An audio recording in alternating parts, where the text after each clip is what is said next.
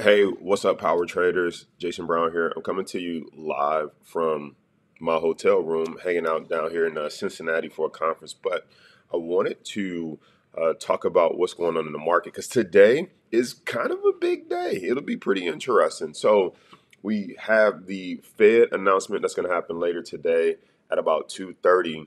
But I want to talk about what to expect from the market, what to expect from the Fed, and what do we do with all this information. So we know that the Fed is pretty much expected to hike the rates about, 0.75, right? So we know that that's coming out. And so we'll look at the charts in a minute, but if we already kind of know that they're going more towards 0.75 or 75 basis points versus 50 basis points, the market kind of factored that in already, and we had the big sell-off, and I'll show you what I'm talking about in the charts. But I think what's going to be more important from the Fed today is not how much they raise rates, because we already know that that's going to happen, and most likely at the 75 basis points. What's going to be more important today is, number one, what the Fed says about the economy and about what they see going forward as being the policy, because today is the first time that I believe they said they're going to give a projection. And so normally the Fed doesn't really project because they're like, we'll see what happens over the next, at the next meeting or at the next quarter. But today they said they're going to give a projection.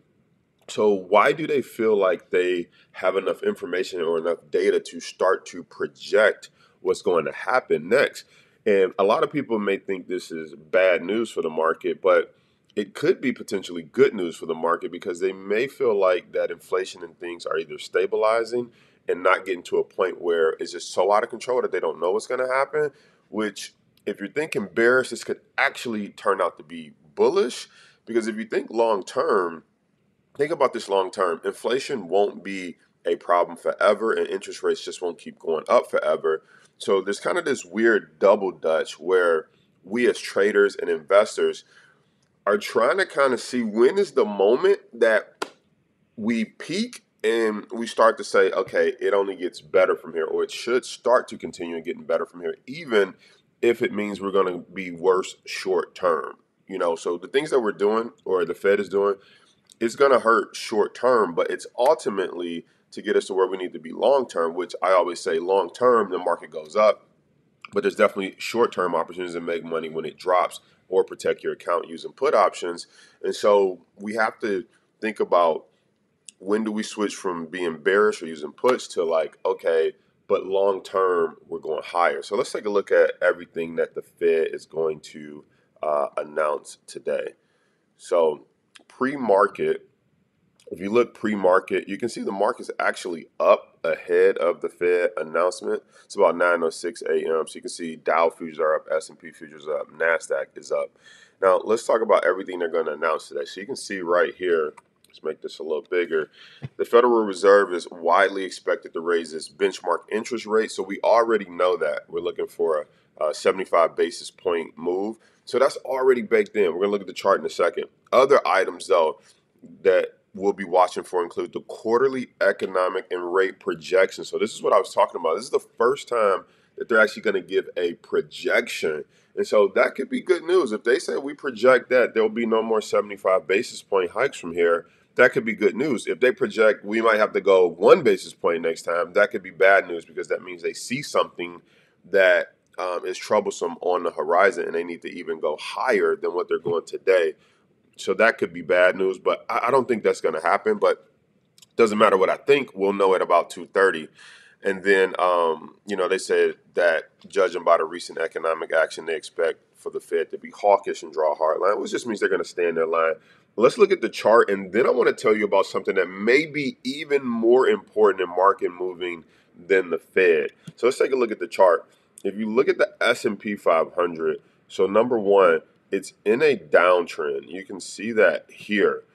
But, and there's always a but, you can't just be 100% bearish, you can't just be 100% bullish. But if you look here, it's very interesting that we are holding around this support level. You can kind of see it there when I draw it like that. So you got support right here, right here. And yes, it fell below it a few times, but ultimately got back above this horizontal support line And when we sold off right down to this support. And so here's what I'm thinking. If you look right in this area right here, you can see this is where the CPI data report came out, and the numbers were not what we expected from an inflation standpoint. And so the market gapped down and then sold off heavy. So what is that telling you? Well, what that's telling you is that because the CPI report came out, everything was a little bearish and negative. They already started to bake in the fact that the Fed was going to hike the rate 75 basis point.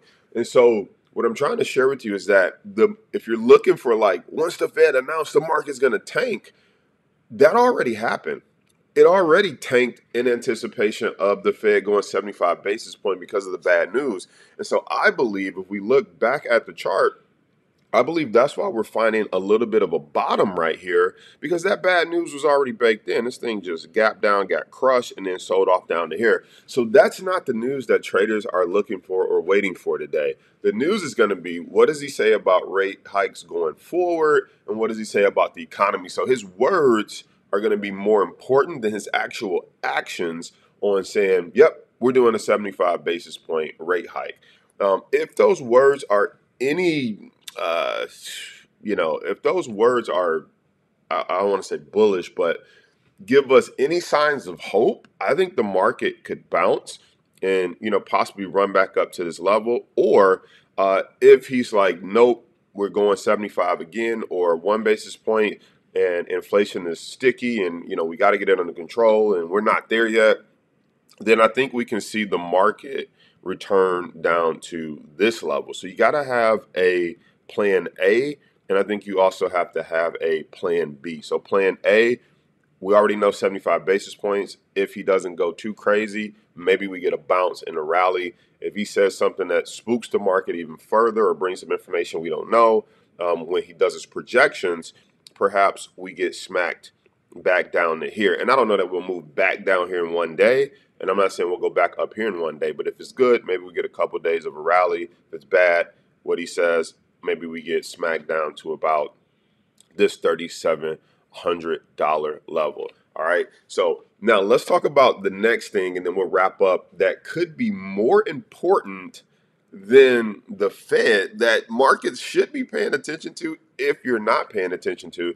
And that's my good man, Vladimir Putin. Okay. So Putin, let's just go read word for word what happened with Putin, because he's talking about like, look, we're not done. We're mobilizing more troops. Basically, Russia is not letting his foot up off the gas on this war. And they looking at the West like, do y'all really want this smoke? Because y'all helping these people, which is the people of Ukraine. But I don't know. This is kind of interesting, because if I'm in a fight with you and somebody's bringing you water, I'm like, okay, whose side is you on? And then if I'm in a fight with you and then they're bringing you a stick and they're bringing you a gun, at some point, I'm like, okay, you're my enemy too. I don't think I'm going to look at it and say like, yeah, it's okay that you help them, but I'm still going to win. I'm like, hold on. Now it's 2 against 1. What's up? I don't know. Is that how Vladimir Putin's thinking about this thing? I'm not sure, but let's take a look at what the man said, all right? So Putin announces a partial military mobilization and drafts another 300,000 reservist troops to send to Ukraine, all right? And so he recorded a message that said, the West wants to destroy our country. I don't know if he talking about us in the West, but I mean, he like, look, they want to destroy our country. We might need more troops. For what? Is it for, I don't know. That's them fighting words right there. You know what I'm saying? He said he claimed the West had tried to turn Ukraine's people into cannon fodder. All right. So he's basically saying the West, like, y'all better quit playing, helping what he believes is his enemy. All right. And then you can see here, they said the cost of flights to leave Russia have skyrocketed after he, talked about pulling 300,000 more troops in. And, that's just not good. That's just not good. That does not sound like a man that is ready to back down from the war. So what could happen is good news from the Fed could be offset by an escalation in the war. And what does this mean by they're pulling in 300,000 more troops? What are they preparing for? What are they getting ready for? Yeah, that's not exciting to read. So now you got this kind of, could the Fed give us good news? And then here's the more bad news coming from, Vladimir Putin. Or, do we ignore Putin and like, look, he just talking. He just, he doing what he got to do to take on Ukraine. But we gonna still do what we got to do to support Ukraine. And maybe we just ignore that. I'm not sure. And then we just got all eyes on the Feds. The point is, the market is volatile. There's a lot going on. There's a lot of news. There's a lot of things that basically could go wrong and take the market down. So we got to be vigilant. We got to be diligent. And we have to remember that we don't always have to invest during these high volatile Fed announcements. We could just wait, see how everything pans out. And then if we want to invest after the smoke clears, we can. However, if you can catch the volatility the right way, meaning the market probably go shoot up big or drop big, there's definitely money to be made. But if you're on the wrong side of that, there's definitely money to be lost as well. So you could just wait it out and see what happens. Either way, 2:30, I know I'm going to be in front of my computer. At least I'm going to try to be. I'm here at a conference. But I want to see, what the market's going to do. Is there an opportunity to make some money? And if not, I think there will be the rest of this week and moving forward once we get through this Fed announcement. Let me know, what do you think the Fed is going to say in the comments? Are we going for more certainty with the forecast, saying like, hey, we think we can get this under control and here's what we see for? Or is the Fed going to come in and be like, look, we told y'all before, we're going to use the full suite of our tools to control this inflation, and this game is not over, it's only escalating, which is going to send the market down. What do you think? Bullish, bearish? What's going to happen today? Let me know in the comments. We'll see what the Fed says at about 2:30. Oh, one last thing. Remember, you never go broke taking a profit.